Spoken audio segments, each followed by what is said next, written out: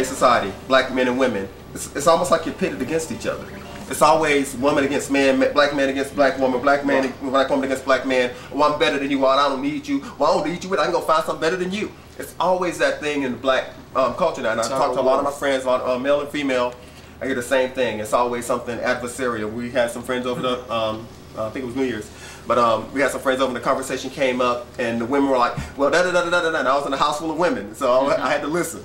And this is just very adversarial. It's almost as if there's an anger between black women and black men in our society. But the society itself, and are you taking those battles? Are you taking those battles into your relationship? Are you taking those societal battles and letting them come into your relationship and letting that destroy your relationship? I think when people meet, there's always a disguise that you always show your best side. Yeah, you always show your best side. And then once you get to know each other, then you let your true colors out, and then it may be too late. Even though this is 2008, women still have to. We still have a place. We still have to be submissive. We still have to be supportive of our man. We've gotten so independent. I don't need a man. I'm working. I'm doing my job. I got my house. Probably 70% of women, single women, from the age of 25 to 35 to 40. Have their own house and paying their own mortgage. Okay. Right. So what does that mean? So with that, look at me like I'm crazy. Right. So if you don't come correct and you look and you come to me, I am going to look at you what's like correct? What's correct? What's correct? Your own house. And he has it. Good credit. And I'm just keeping it real. Good credit. He's got all of those. Okay. In fact, he's the only one with all of that. Yeah. But a lot of men, when they got money in Atlanta, because this is where we live, in Atlanta, they have so much money and there's so many women to men. If they can do what they want to do for such a long time, they can run around and be with all the pretty girls and do this and do that. Then they go get the prettiest girl and go marry her. My experience is that a lot of times you come into a situation, once again, it's the newness of everything, and what was it, Al? You said that it's like a facade in the beginning, in the early stages. And then after a while, bones start falling out the closet, and it's like, I'm not ready to deal with this. I'm not gonna deal with this. From what I see, a lot of white women, they know they're wrong. I'm not saying black women don't know they're wrong, but white women, they know they're wrong. In a lot of cases, I'll take the heat on that. I'll say that in a lot. They don't know they're wrong. Because I'm a Christian, they know that what they're supposed to do, and they do that. How many black soccer moms do you see? I'm just using an example.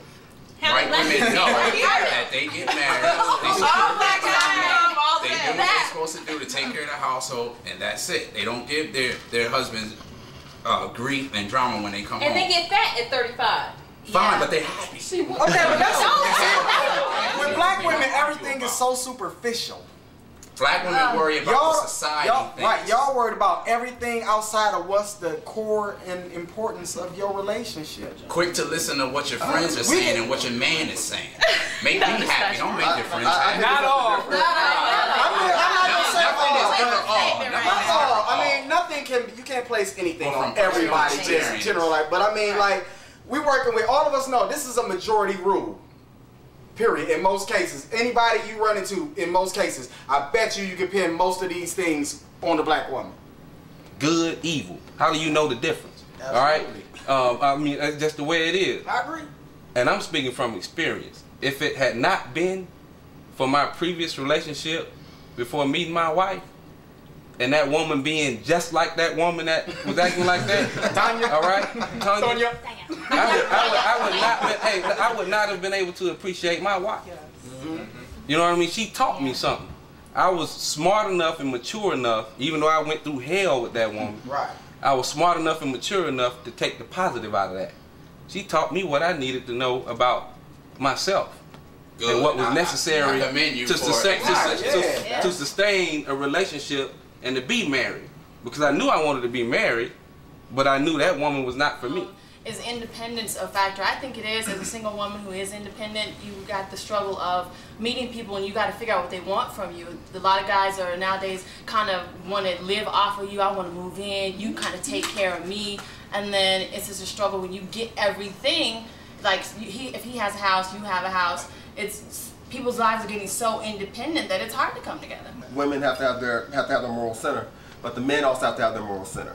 So if you're gonna go out there as a woman and you're looking to get with it's a guy, joint venture. Heck, he's gonna interview you, you interview him. Find out where his moral center is. Don't look for some, in all honesty, don't look for someone who says, yeah, I'm ready for marriage. No, you gotta be ready to marry a person. You just can't be ready for marriage. The same thing with women. Oh, I'm marriage minded. Well, good, you go find marriage and marry. You gotta be ready to marry. I wasn't ready to be married until I met Qatar. This is when I became ready to be married. So when you're out there talking to people, interviewing, find out what their moral center is. What are they really about? Wanting to be married and ready to be married are two different things. Exactly.